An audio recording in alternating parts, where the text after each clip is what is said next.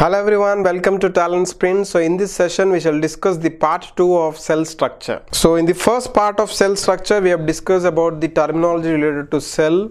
So what are the various components of a cell? Now we shall see the types of cells. So cells are categorized based on two categories. The first is number of cells, the second is whether nucleus is present or not. So if there is only single cell, those organisms are called as unicellular organisms. If there is more than one cell in an organism, these are called multicellular organisms. Generally unicellular organisms we have like amoeba, all these are examples. Paramecium, animals are very best examples for multicellular organisms.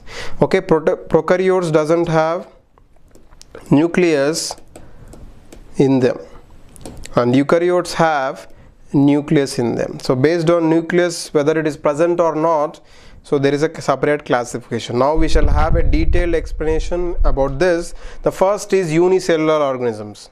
As the name says, unicellular means only single cell is present. All the life activities are performed by the single cell only. Okay, that's why their lifespan is very short. Okay, the very best examples are bacteria, archaea, protozoa, unicellular algae and unicellular fungi also. We have multicellular algae and multicellular fungi also, but only unicellular algae and unicellular fungi are the very best examples. You can see the diagram: amoeba, paramecium, bacteria, yeast. Suppose if we take the amoeba, it has only single cell. How does it take food? Suppose there is food here. It uses false feet to capture this food and gets back the foods into the vacuoles. So it stores the food into the vacuoles. Okay, so this is called the false feet. Temporarily it will use the false feet and gets back the food and keeps it in the vacuoles. Okay, the very best example of unicellular organism is amoeba. Next is paramecium, bacteria, yeast. All these are unicellular organisms. Next, multicellular organisms.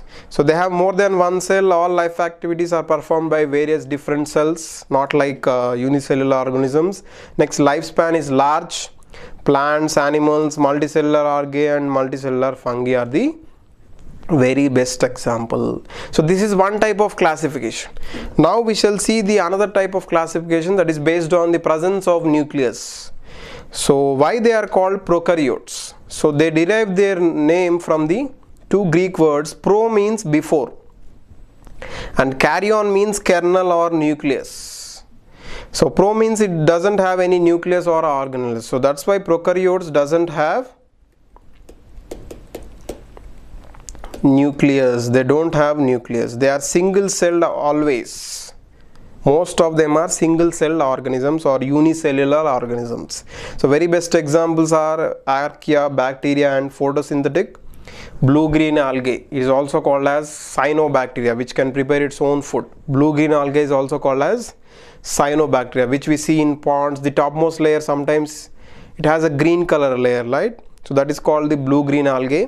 It's also called cyanobacteria. Next is eukaryotes. So eukaryotes, their name is derived from two Greek words. Eu means good and karyon means nucleus. So that means they have nucleus. It has nucleus. Hence they have nucleus and membrane bound organelles or different parts in the cell. All plants, fungi such as molds, yeast and mushrooms, protozoa, like we have mosquito. The scientific name is Plasmodium falciparum, right? And also animals have nucleus, which are called as eukaryotes. Okay.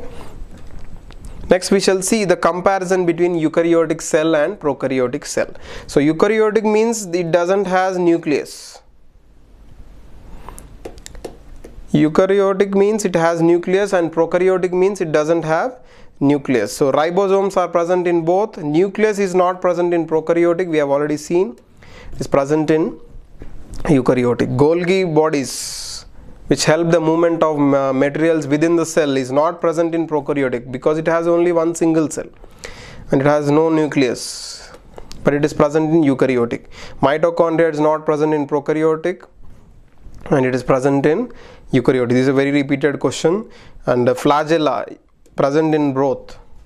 Okay, and cell membrane is present in both. Centrioles are present only in eukaryotic but not in prokaryotic. Endoplasmic reticulum, which helps the movement of materials outside the cell, is not present in prokaryotic and present in eukaryotic.